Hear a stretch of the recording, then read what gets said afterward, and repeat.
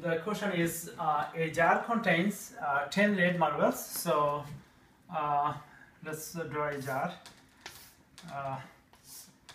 This is red. So 10 red marbles. So 10 red and 30 green ones. So 30 green marbles. How many red marbles must be added to the jar so that 60% will be red? So how many more red we have to put it in this jar so that the 60% of the total marble would be red? So let's actually represent that missing red. So the total marble,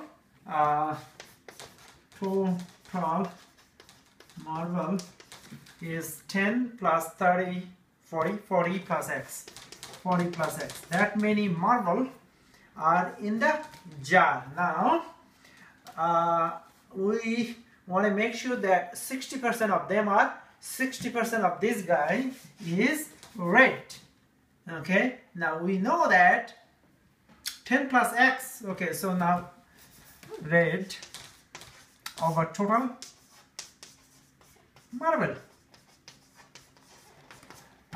is equal to 60%. 60%, and 60% can be written as 60 over 100, which is 6 over 10, which is 3 over 5. So I'm going to just write 3 over 5.